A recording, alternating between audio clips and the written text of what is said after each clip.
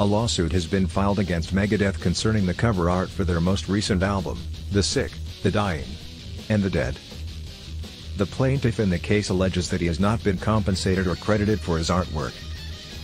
Brent Elliott White, an illustrator and designer from New York, expressed that he has crafted artworks and characters for Megadeth that are now an essential part of the group's brand.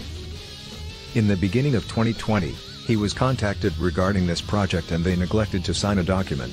As indicated by the complaint, the ideation phase required various amendments and revisions and required him to dedicate hundreds of hours to the effort.